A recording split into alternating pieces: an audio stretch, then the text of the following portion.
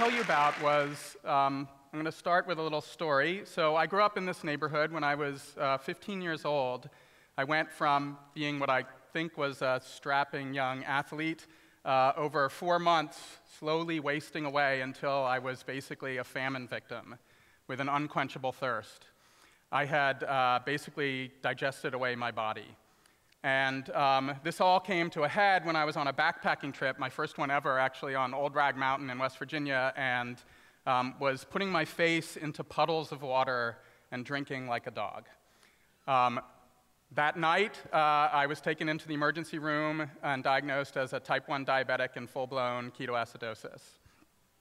And I recovered thanks to the miracles of modern medicine, insulin, and other things, and gained all my weight back and more. Something festered inside me after this happened. What I thought about was what caused the diabetes. You see, diabetes is an autoimmune disease where your body fights itself. And at the time, people thought that somehow maybe exposure to a pathogen had triggered my immune system to fight the pathogen and then kill the cells that make insulin. And this is what I thought for a long period of time. And that's, in fact, what medicine and people have focused on quite a bit, the microbes that do bad things. And that's where I need my assistant here now. You may recognize her. So I went yesterday. I apologize, I skipped a few of the talks, and I went over to the National Academy of Sciences building, and they sell toys, giant microbes, and here we go. So you have caught flesh-eating disease, if you caught that one. I got to get back out my baseball ability here.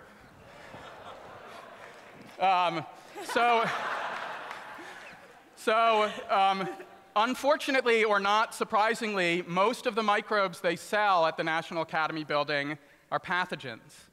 Everybody focuses on the things that kill us, and that's what I was focusing on. And it turns out that we are covered in a cloud of microbes. And those microbes actually do us good much of the time rather than killing us. And so we've known about this for some period of time. People have used microscopes to look at the microbes that cover us. I know you're not paying attention to me, but the microbes that cover us. And if you look at them in the microscope, you can see that we actually have 10 times as many cells of microbes on us as we have human cells.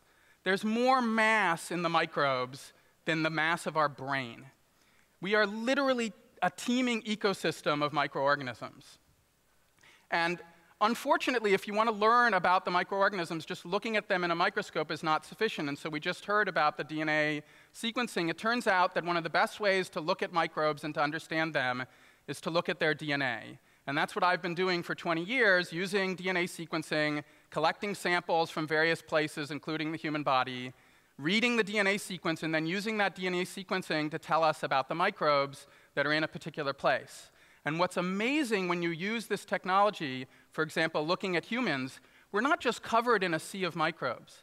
There are thousands upon thousands of different kinds of microbes on us. We have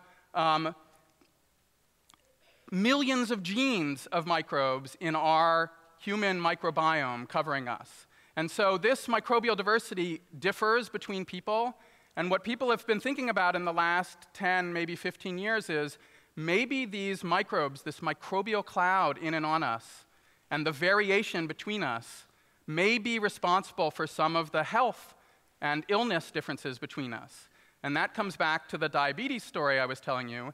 It turns out that people now think that one of the triggers for type 1 diabetes is not fighting a pathogen, but is in fact trying to miscommunicating with the microbes that live in and on you. And somehow maybe the microbial community that's in and on me got off, and then this triggered some sort of immune response and led to me killing the cells that make insulin in my body. And so what I want to tell you about for a few minutes is what people have learned using DNA sequencing techniques in particular to study the microbial cloud that lives in and on us. And I want to tell you a story about a personal project. My first personal experience with studying the microbes on the human body actually came from a talk that I gave right around the corner from here at Georgetown. I gave a talk, and a family friend who happened to be the dean of Georgetown Medical School was at the talk and came up to me afterwards saying they were doing a study of ileal transplants in people, and they wanted to look at the microbes after the transplants. And so I started a collaboration with this person, Michael Zasloff and Thomas Fishbein, to look at the microbes that colonized these ilia after they were transplanted into a recipient. And I can tell you all the details about the microbial study that we did there, but the reason I want to tell you this story is something really striking that they did at the beginning of this project. They take the donor ileum, which is filled with microbes from a donor, and they have a recipient who might have a problem with their microbial community, say Crohn's disease. And they sterilized the donor ileum, cleaned out all the microbes, and then put it in the recipient. They did this because this was common practice in medicine, even though it was obvious that this was not a good idea. And fortunately, in the course of this project, the transplant surgeons and the other people decided, forget common practice, we have to switch. So they actually switched to leaving some of the microbial community in the ileum. The ileum inside these people, they leave the microbes with the donor, and theoretically that might help the people who are receiving this ileal transplant. And so this is a study that I did now. In the last few years, there's been a great expansion in using DNA technology to study the microbes in and on people. There's something called the Human Microbiome Project that's going on in the United States, and MetaHit going on in Europe, and a lot of other projects. And when people have done a variety of studies, they have learned things such as when a baby is born, during vaginal delivery, you get colonized by the microbes from your mother. There are risk factors associated with cesarean sections. Some of those risk factors may be due to miscolonization when you carve a baby out of its mother rather than being delivered through the birth canal. And a variety of other studies have shown that the microbial community that lives in and on us helps in development of the immune system, helps in fighting off pathogens, helps in our metabolism and determining our metabolic rate, probably determines our odor, and may even shape our behavior in a variety of ways. And so these studies have documented or suggested at a variety of important functions for the microbial community, this cloud, the non-pathogens that live in and on us. And one area that I think is very interesting, which many of you may have now that we've thrown microbes into the crowd, is something that I would call germophobia. So people are really into cleanliness, right? We have antibiotics in our kitchen counters. People are washing every part of them all of the time. We pump antibiotics into our food, into our communities. We take antibiotics excessively. And killing pathogens is a good thing if you're sick. But we should understand that when we pump chemicals and antibiotics into our world, that we're also killing the cloud of microbes that live in and on us. And excessive use of antibiotics, in particular in children, have been shown to be associated with, again, risk factors for obesity, for autoimmune diseases, for a variety of problems that are probably due to disruption of the microbial community. So the microbial community can go wrong, whether we want it to or not, or we can kill it with antibiotics. But what can we do to restore it? So I'm sure many people here have heard about probiotics. Probiotics are one thing that you can try and do to restore the microbial community that is in and on you.